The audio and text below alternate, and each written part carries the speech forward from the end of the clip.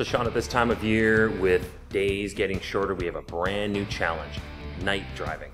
We're talking vision. We want our washer fluid levels up for that time arises when you need it most. We want the wiper blades cleaning that windshield clear so you can see through. We want no chips or cracks within that glass, and lighting.